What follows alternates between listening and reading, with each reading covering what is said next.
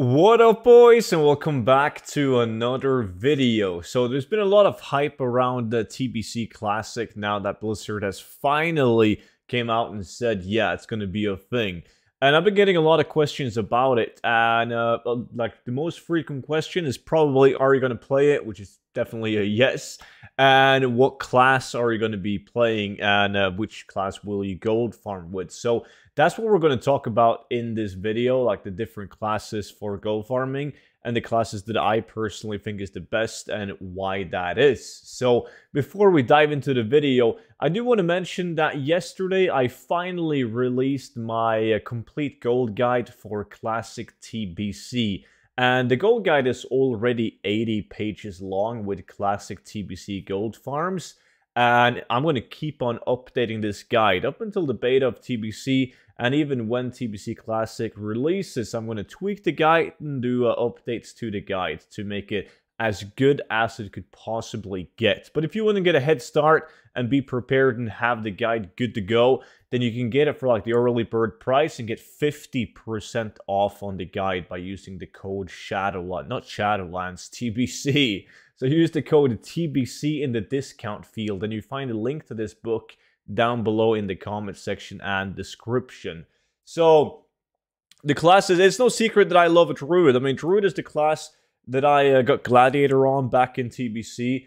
It is my favorite class throughout every single expansion of the game. And I still think that Druid is a very, very good class, even in TBC for gold farming as well.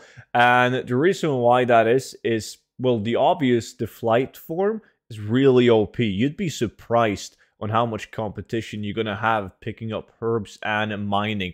And there's nothing more annoying than being on, let's say, a paladin, and you're trying to mine, and a druid just comes in, and you guys are like battling on who's going to get it, and then you want to fly over to the next one. But he's going to instant cast that flight form, and you got to wait like, what, 3 seconds to mount your griffin?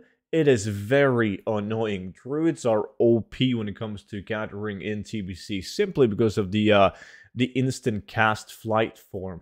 Now, also, Druid are good of tagging mobs. A lot of people don't see that as a major issue, but trust me, even back in the days, being able to tag mobs fast was a big advantage. You want something that you can cast instantly, you want to have a decent movement speed, so you can tag the mobs before anyone else tags the mobs. I'm talking about like the most popular like moat farms, for instance, killing elementals. There's going to be, I can guarantee you, there's going to be a ton of people on each location just waiting for them to spawn, spamming their macros. And if you have something like a warlock, your adults, you're not going to tag and deal damage instantly. Druids, they will outperform you 100%. So that's why, like, another reason why Druids are so good. Now, one other reason why Druids are good is because of stealth runs. Stealth runs is big in TBC. You can stealth run to pick up herbs and or in dungeons like Underbug, for instance, mana tubes and so on. You just skip all the ads and you take up the veins and the herbs that are like where no mobs are close by, and even chest runs. So a lot of the chests can, of course, be locked and not open. So rogues are also decent for stealth runs, but I like rogues in general are okay, but I still think druids are better, even though rogues are going to do the stealth part of the dungeon better than a druid. So that's like a couple of points on why the druid is good, and I'm definitely going to play a druid as well in the TBC. Now, the second class is going to be a mage, and mages were like OP in classic WoW, like vanilla WoW. Absolutely insane. And they were still really good. I mean, they were great for like open world farming. They have like decent damage, and you can pull multiple mobs. If you're doing, let's say, mote of fire farming, you want to be able to tag every single mob that spawns, even though you're already fighting one. And mages do that very well because they can just kite the mobs, slow down the mobs, and so on. So they're really good at that. And then you have the obvious, you can port, like you have portals, you can make your own food and your own water. So you never really have to go back and go to a vendor and so on to buy food and water and all of that stuff. And they're also good for like AoE farming. They're not as good as they were back in Classic WoW, where you could pull literally as many mobs as you wanted to. In TBCs, they were still good, but Blizzard caps, I believe, at like 10 mobs at a time or something strange like that, if I recall correctly. So if you're pulling 11 mobs, it's only going to damage 10 of those, and then when one die, it's going to damage that number 11 mob. So, but they're still good. There's so many farm spots in Classic TBC where you can pull like 10 and 10 mobs and absolutely dominate them on a mage. So I'm definitely playing a mage too. I'm not sure if it's going to be my first class, but it's definitely a good class for TBC. And then we have a class that's similar to the mage, which is the hunter. Hunter always, I mean, hunters have been good farming classes for like the couple first expansions easily. I mean, even the latest expansions, you could build like a speed set and farm efficiently on a hunter, but they were similar to a mage in the regards that they don't really have any downtime, like less downtime than a mage. You can just keep on pulling mobs and pulling mobs and pulling mobs, and you're going to kill them extremely fast. You don't have to take any breaks whatsoever. Depends on your gear, of course, but hunters are just great for that single target farming.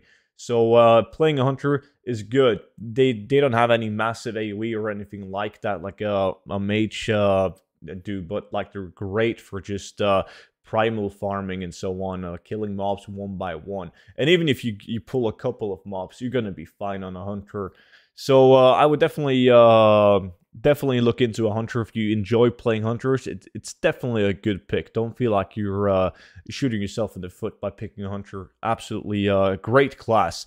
And then the last class, which is probably not a secret to anyone that played back in the TBC, and it's the class that you can see me play on screen right here in Classic WoW, and that is a Paladin. So Paladins are really good.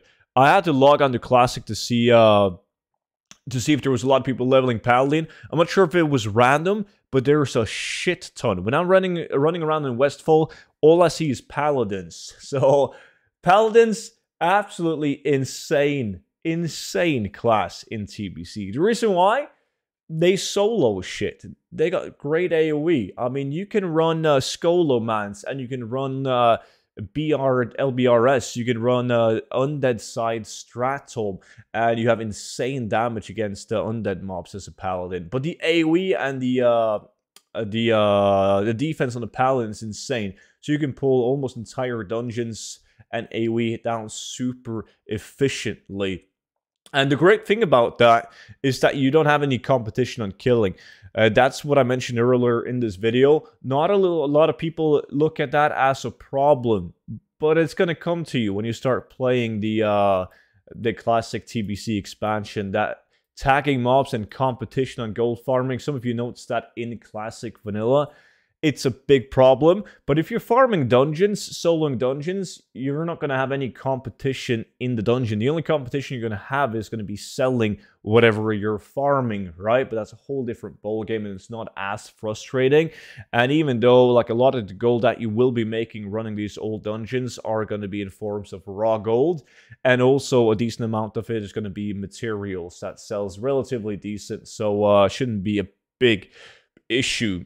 And then you can also do even lower level dungeons, because twinking is still going to be a thing in TBC. So people are still going to want those items from like Shadowfang Keep and so on. And you can easily run those dungeons on a Paladin. And Paladins are also really good for boosting people, like level boosting in dungeons. So I want a Paladin just because, as you guys probably know, the dungeon farming is my favorite thing. It wasn't my favorite thing back in the earlier expansions, but I want to try it out because I didn't do that back in TBC. I didn't have a Paladin, didn't go farm with one, but they were absolutely insane. And I had a friend who was just living on his Paladin doing old dungeons for gold. So I definitely want to get my hands on that. But that was pretty much it for this video. So if you guys got any comments on it or whatsoever, leave them down below in the comment section, and make sure that you grab the complete gold guide, classic TBC, link in description. And I will see all of you guys back in on tomorrow's video. But until then, bye-bye.